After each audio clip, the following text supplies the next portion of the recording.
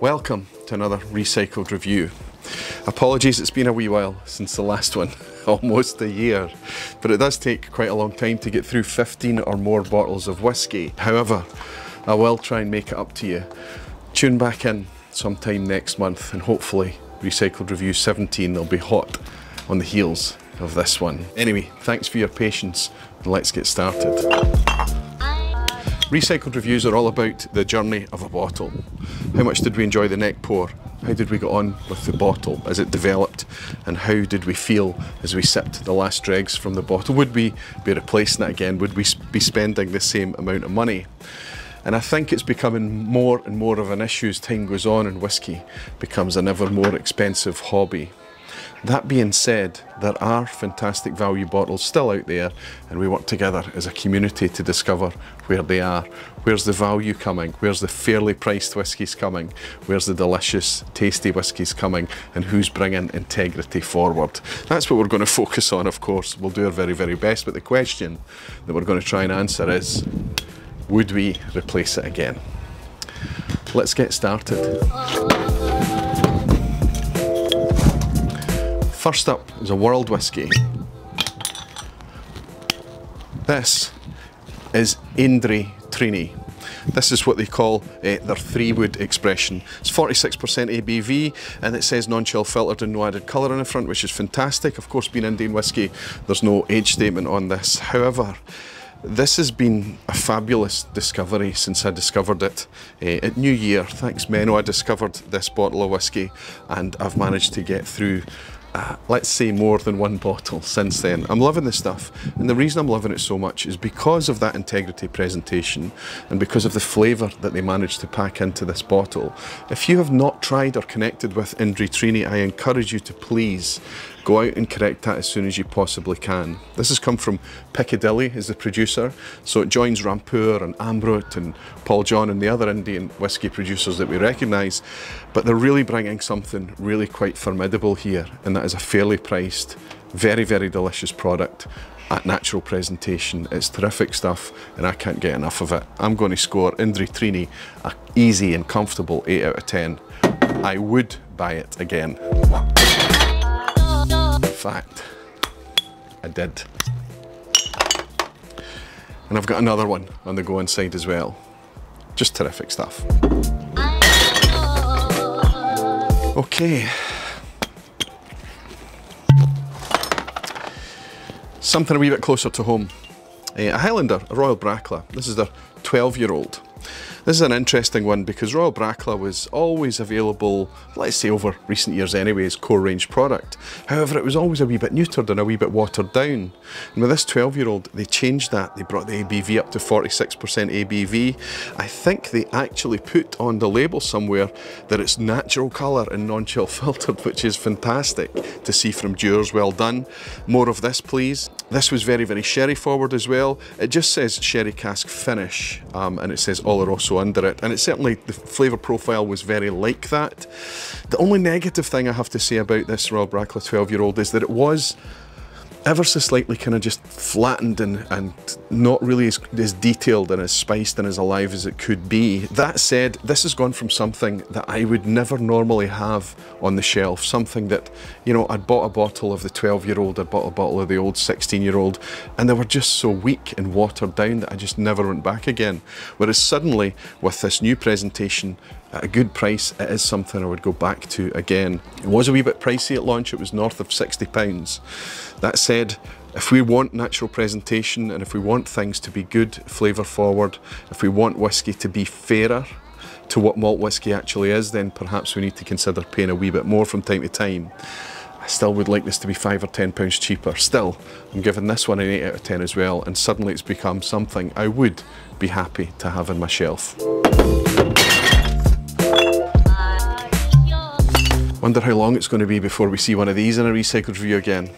I've had a lot of Springbank over the years of doing recycled reviews.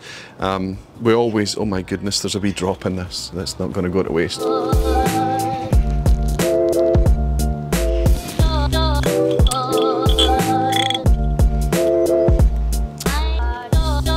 We always enjoy our time with Springbank. Can be challenging at times. Batch variation is a thing. They seem to embrace batch variation as they should. It's malt whiskey, it's by definition it's a batch made product. So you can have cracking batches that you really love and other ones that don't hit you quite so well. However, they never ever let you down. The baseline quality is always excellent. Even if it's something that you're not getting on with, it's still a super interesting product, and you can guarantee that there's going to be somebody out there that absolutely loves it. They've always been integrity forward.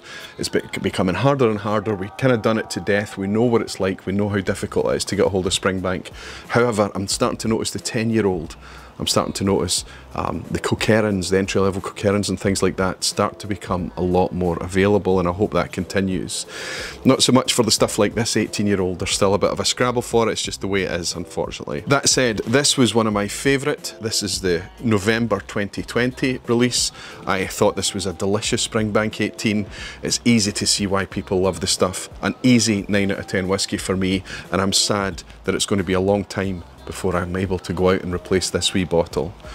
I enjoyed every minute of my time with it though. Fantastic stuff. Let's talk about something now that we can get hold of pretty easily in the UK and certainly in Europe. I don't know how far this has actually travelled. I don't know if it's made it across the Atlantic yet, but I hope that it does soon. This is Thompson Bros TBBSW, Thompson Bros blended Scotch whisky. This is a 6-year-old blended Scotch at 46% ABV. Now this is fascinating stuff because it masquerades as a malt, it tastes like a malt. There's very little to give it away as being anything like a blend. It's fully sherried, it's very, very rich, it's very soft and easy to enjoy, but there's detail and there's spice and there's flavour in there too. It's just a fantastic whisky. But the thing that makes it really compelling is that they've put this fabulous liquid out there at £34 for drinking. The more whiskies that we can get that's made for opening and enjoying, that it's made for doing what whiskey is actually meant to do, to be consumed, to make us remember what it is to be alive and just have such a privileged drink like this to enjoy. That's what the Thompson Brothers have tried to do here. It's fantastic stuff. It's not going to last forever. I don't know how much of this there is about, but while it's here, let's enjoy it. This is fabulous stuff. I'd score this a comfortable 8 out of 10. There's an argument that it should be higher than that given the price, £34. Just terrific stuff by the brothers up in Dornoch. Well done, guys. We drop of this.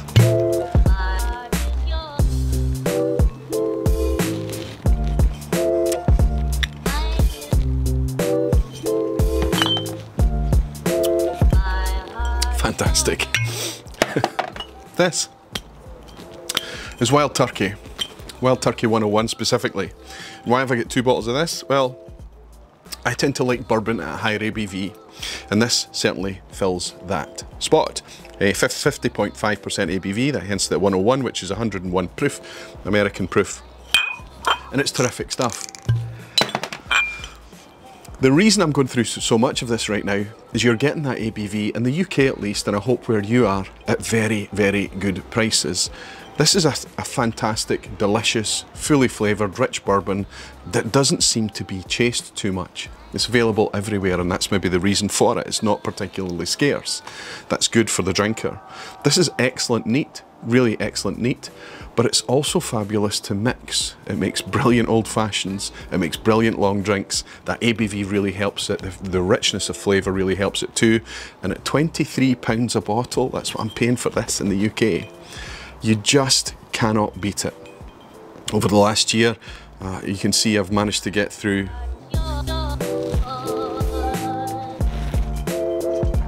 two bottles of this already. There's another one well on its way to being finished in there as well. It's just zero anxiety drinking whiskey. Terrific stuff. Another 8 out of 10. You're going to notice as recycled reviews go on that the scores are going to stabilise. They're going to become much more up there at the 8, 9, 9.5. Will we ever have a 10? The reason for that is that I'm becoming much more choosy over the whiskies that I buy. These are the noisiest magpies. I need a catapult. I think the reason for that is because I'm buying much more carefully. I'm being much more selective over the whiskies that I buy, and when I do buy something that's a bit lacklustre or a bit neutered or less interesting, it tends to sit on the shelf longer, doesn't it? So it means that the chances of it making it into the recycled review basket is less and less. So I guess that means that most of the recycled review stuff going forward is going to be better. And that's not a bad thing. It might make for boring scores, but it makes for good whiskey enjoyment. Let's see how we got on with this one. This is a bottle I paid far too much for. This was about £90, I think, the first bottle of this I bought. I managed to get another one for a wee bit less, about £85 I think. But this is from Longmorn up in Speyside, and it's one of my favourite distilleries. I love the liquid that comes out of Longmorn. When it's done well, it's fantastic. Occasionally it can be a little bit hot, it can be a little bit nippy, but most of the time a good bottle of Longmorn is a treat indeed. The 16-year-old became more and more expensive. The distiller's choice, is that's what it's called, or distillery reserve or something. There's a non-age statement one out there as well that I just wouldn't recommend to anyone. 40% ABV, it just doesn't do anything for the liquid at all. This one I took a gamble on. This is the Secret Speyside Selection Longmorn 18-year-old. They're putting this out at 48% ABV. They've put on the front non-chill filtered. They don't talk about colour, but if they have got colour in this, it's just a wee dot. This is wonderful whiskey. This is fabulous, gorgeous Longmorn. This has been put together with care, with craft, from fantastic stock. This will not last forever. This is the Secret Speyside. If you can get it at a reasonable price where you are, I'm happy to pay £85, £90 for a replacement of this. 18 years old, naturally presented, terrific example of, and especially today when it's really difficult to get a decent Speysider, let's be honest. Outside of GlenAllachie or GlenAllachie or Benromac, you're kind of stuck. I've rhymed off 3 good ones there, but that's from a pool of 50. Speyside is ridiculously underrepresented when it comes to natural presentation, and that's because it's most of the biggest companies involved there. They're after mass market, high volume stuff, and they're not really interested in looking after the enthusiasts who are looking for a much more natural product. It's just the way it is these days. However, there are exceptions, and this is one of them. It's a belter. This is a 9 out of 10 whiskey for me, and yes, I've ordered a replacement.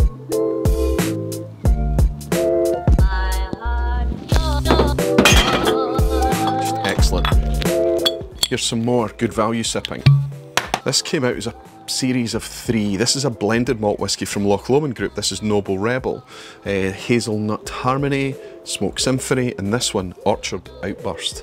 Now, I kind of connected with the Hazelnut Harmony first and decided that I was enjoying that most. However, normally what betrays how much you're enjoying a bottle of whiskey, how much you're sharing it because you're excited about it, that kind of thing, is the level in the bottle. And so out of the 3 of them, this is the one I've finished first. And I would suggest then that this is probably my favourite. And there's an argument for that. I quite like the Smoke Symphony. The Rioja cask finish brings a wee bit of interest there. There is some detail in it. It's not bad. The Hazelnut Harmony has got a nice texture to it. I think there's nice weight to it. But it's the freshness and the brightness of this. I tore through this because of the weather, because it's summertime, and it just makes perfect sense.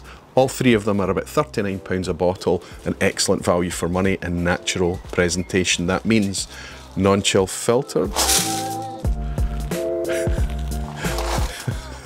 The cat, she's going to make an appearance soon. That means non-chill filtered, natural colour. There's no age statement on this, of course. Blended malt whisky and just a great price. Love it. We need to see more of this. We need a score for it. 7.5. A nostalgic bottle for me. This is Yeah, this is a Elijah Craig barrel proof, and you'll notice that it's a bit of an antique label now. This label was changed back in 2017, I think they upped their presentation. This is the old tombstone labelling. I've been gifted this in the past by the guys over at the Scotch Test Dummies, but this is actually one that I managed to find in the UK. This is a 700ml import bottle, so there isn't the normal code designation on this. I couldn't find out the batch number for this one. Regardless, I can tell you the ABV is 139.4 proof and 69.7% ABV. Super powerful stuff. Very, very potent, and yet ridiculously drinkable despite it.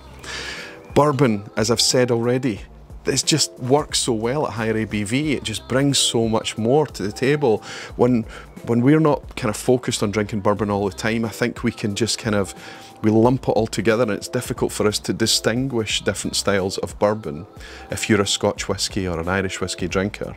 However, when you sit down with something like this, it really commands every single ounce of your attention, and you're dialed straight into the glass. It does take water, and it's fun to play with it, reducing it in the glass, but honestly, just to enjoy this in tiny little half sips is just an absolute pleasure. It's just ridiculously good stuff. I would replace this, of course I would, but I'm not sure how easy it is to get a hold of in the UK. And it's quite expensive in the UK. I think we're paying north of £100 for ECBP now. Still, it's an easy 9. I would maybe even push this because of how much it means to my whisky journey. I would maybe even suggest that this could be a 9.5. Just terrific liquid. Here's something less nostalgic and much more bang up to date. There's a lot of dregs in the bottles, Roy. This is from Glen Wyvis in the Highlands. This is their batch 2 2018 vintage release. Lots of this about. This was a big release. Quite pricey. Didn't purchase. Stayed away. In the end, heard a few good reports about it. Got a bit curious. Got to try a wee pour in the bar in the Bon Accord and decided, aye, okay, maybe it's worth it. £65 for the first bottle, £62.50 for the second bottle, £45 for the third, because occasionally, because there's so much of it around, fantastic, occasionally it's now on offer. This is gorgeous new whisky. Yes, you're going to taste that it's a wee bit spirity. Yes, there's a wee bit of a youthful edge on it, but taste beyond that, taste what's behind it, taste the tropical fruit, taste the kind of bready notes. Everything is telling you just how much care has been put into the distillate, because the casks on this, which is very rare for new whisky, the casks on this has been quite light. This is mostly first fill bourbon. Let's see if it tells us. Matured for 3 years, 60% first fill Tennessee whiskey, 25% first fill Oloroso, and 15% refill whiskey. That's the key. So 75% of this is first fill and refill, brilliant stuff, and then 25% first fill Oloroso. So the cask influence on this is really light. All that flavour, all that fruit flavour that you're getting is from the spirit, and that is super exciting for the future. So this has gone from being something I wouldn't recommend because of the price to something that's going to be added to the perma shelf. I'm so excited about Glen Wyvis in the future. Honestly, this is a 9 out of 10 whisky for a new whisky. It's ridiculously good. I have to, if you weave into the price, it drops down to an 8 and 8.5, of course. But if you know somebody that likes this style, that's going to be patient with it, that's going to search beyond the cask flavours and look for the flavours in the spirit, this is just a brilliant wee bottle to have.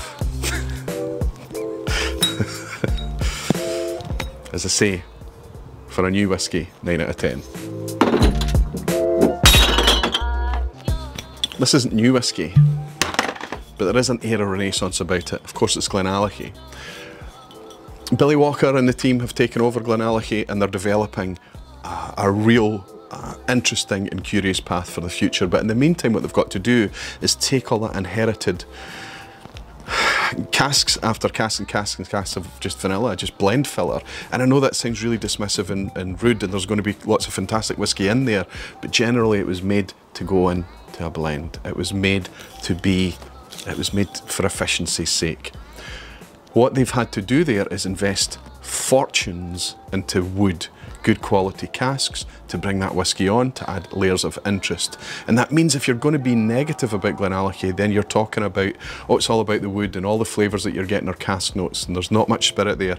And that's just inevitably how it's going to be. We're in that transitive stage with GlenAllachie still. In the very near future, we're going to start to see GlenAllachie made spirit coming out under the new team's stewardship, and that's going to be super interesting, and that will be hugely different. In the meantime, we're dealing with this. The 8-year-old that I have in there is just now, they're 46% 8-year-old, fantastic, good value too. 10-year-old cask strength can be up and down, batch to batch is really quite variable, but often loved. The 12-year-old is rock solid. As long as you're not expecting it to be the best whisky ever, it's a good, wee, easy drinking room pleaser. This 15-year-old was a disappointment for me. Started off not too bad. I wanted to be patient with it and give it time, but it just became more and more flat and more kind of dull and less interesting as it went down. And it's all about that kind of syrupy, flat, emulsified sherry experience. There are people out there that love it, and I would still recommend this to certain people if I know that that's the type of whisky that they enjoy. Soft, easy, flat, not particularly detailed or interesting whisky. But this is one I would only give a 6.5 out of 10, and I won't be replacing the GlenAllachie 15 yet.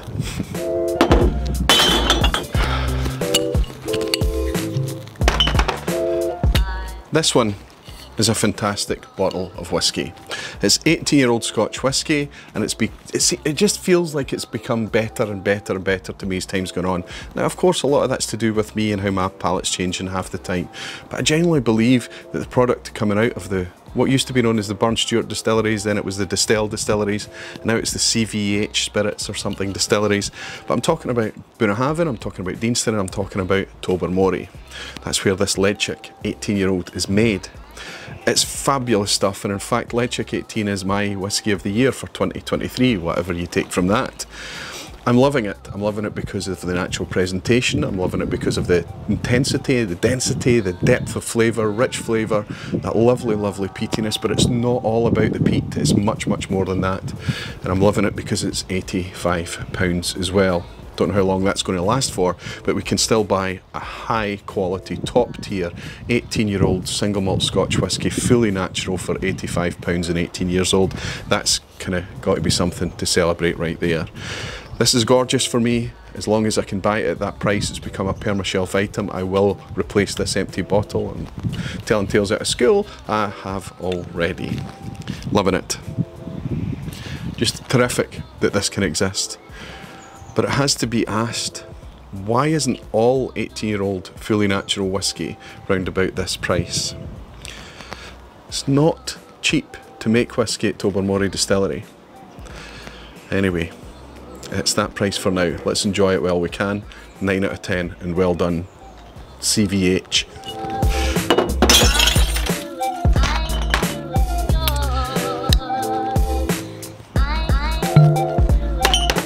This is a blended malt. There's lots and lots and lots of blended malts about there just now, and it's good to celebrate them when they're fantastic and good value.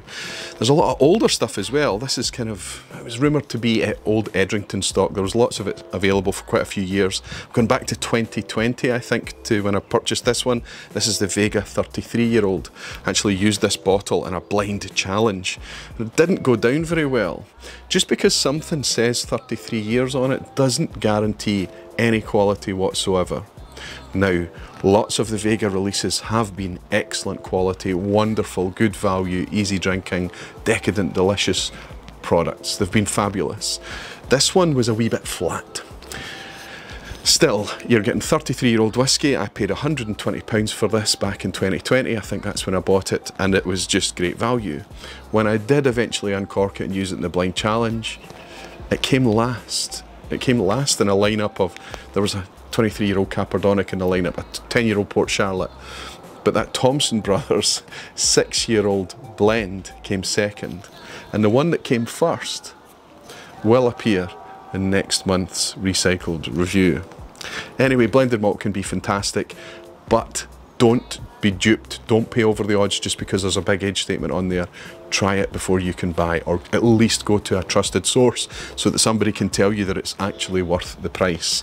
Don't go by bottle specs and age alone. Still decent stuff. I would give this wee 33-year-old a 6.5 and say, no, I wouldn't be replacing it, even if it was £120 again. Some other Vegas are fabulous. Here's a whiskey I love that I'm not going to replace. Not for a while at least.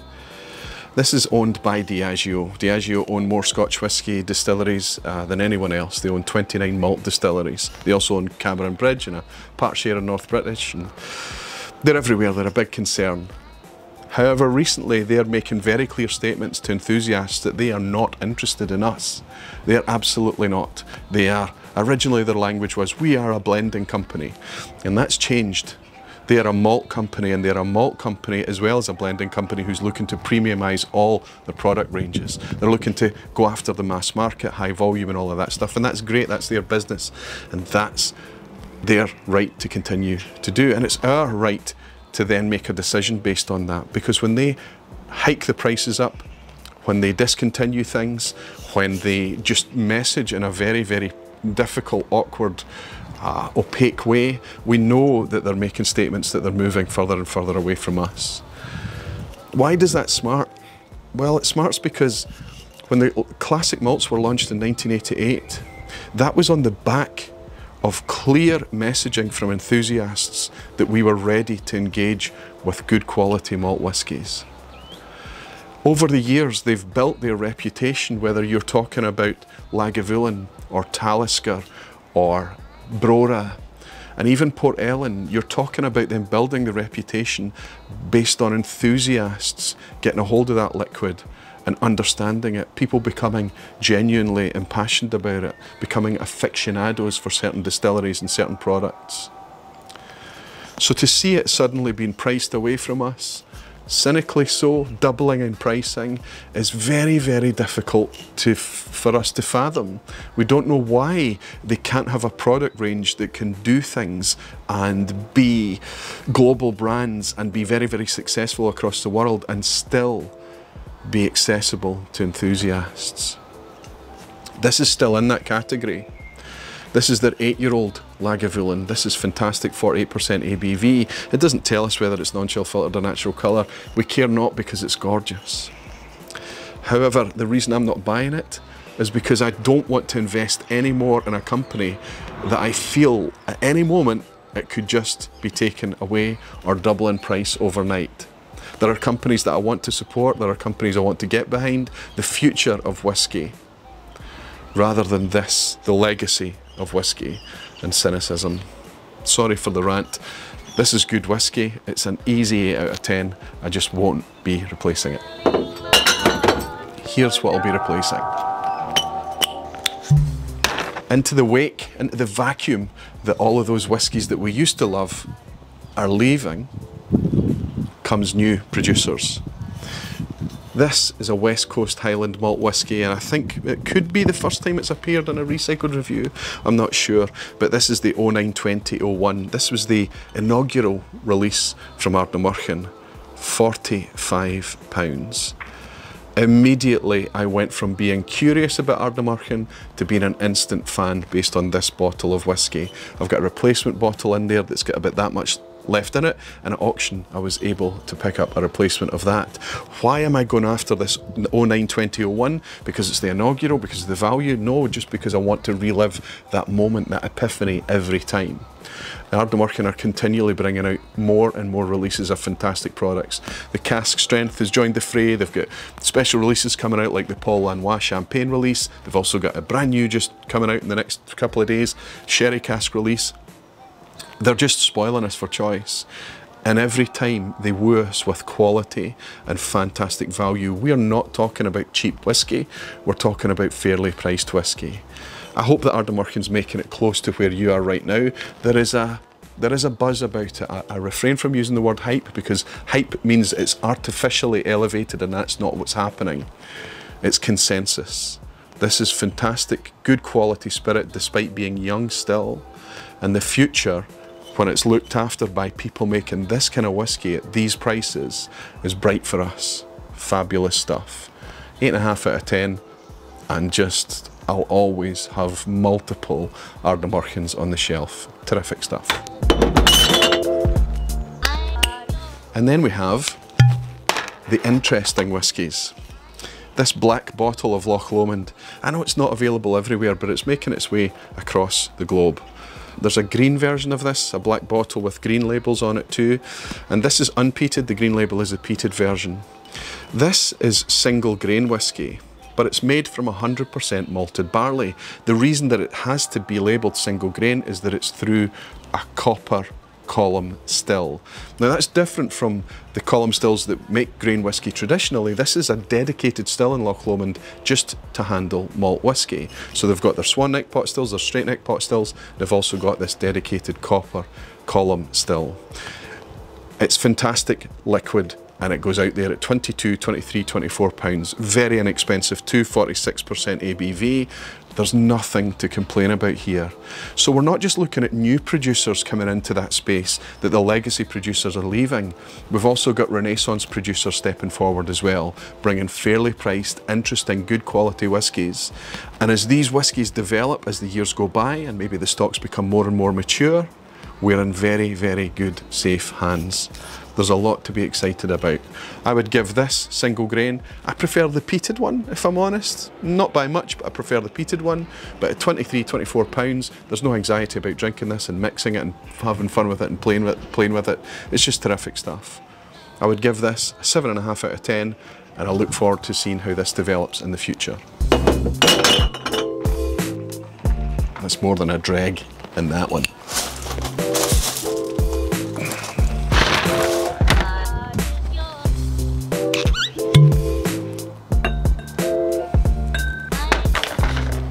Then we've got the development from producers that have been around for a wee while now. Benromach's been around for a long time, 1898 or something it used to say on the bottle. I think it was 1898 anyway. They've been around for a long time, but it wasn't until the early 90s that Gordon MacPhail took over things, and an independent bottler is going to change the way that the whiskey is produced. They very quickly set about establishing it as a brand, and they've developed that brand in the core range as time's gone on. So now they're getting really quite exciting. We've seen a decent range of age statements from them. We've got the 10-year-old, the 15-year-old, we've got the 21-year-old. The problem with them all are that they're just a wee bit, they're excellent whiskies, but they're just holding back on us, aren't they, at 43% ABV? How resplendent could they be if it was jacked up just that wee bit? There's not much in it between 43 and 46, and the ability to put it out there unchill filtered and much more natural. However, I don't want to complain when they're doing that with other ranges. This is their contrast series. This is their, specifically, the peat smoke sherry cask. So this is that wonderful hedonistic aromatic mix of sherry cask and peat that just seems to work so well. Of course, if that's your thing, but for me, if I'm in the mood, it's very much my thing. I love peat and sherry. This was an excellent bottle of whiskey. I really enjoyed my time with this. 46% ABV. All the details are on this. It's non-age statement, but they tell us the vintage that it was distilled, and they tell us the bottling year as well, 2012 to 2021. So we're looking there at an 8 or 9 year old product. Just terrific. Easy to recommend, easy to enjoy. They've also got the Cara Gold, they've got the organic, they've got the regular peat smoke version out there. This contrast series seems to be them playing. Still a wee bit left in that. Playing with the idea of bringing more natural products for enthusiasts. Great stuff. I would give this an 8.5 out of 10, and I would replace this peat and sherry contrast from Benromach. Terrific. So there we go. I've got a wee dram to enjoy before I go and shoot another recycled review directly on the back of this one. I don't know when I'll get around to editing it, but it will be a hell of a lot quicker than how long you've had to wait for this one.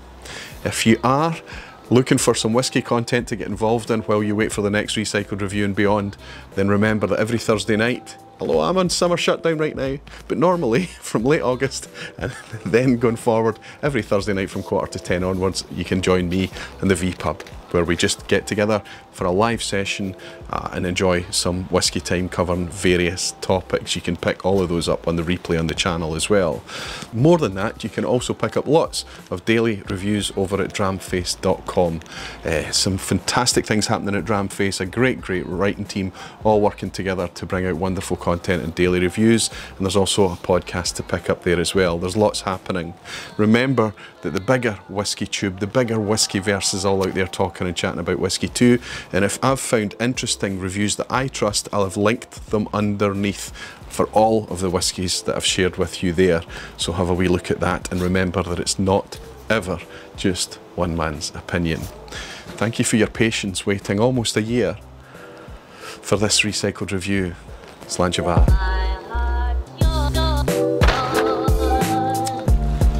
Cheers, whiskey folk.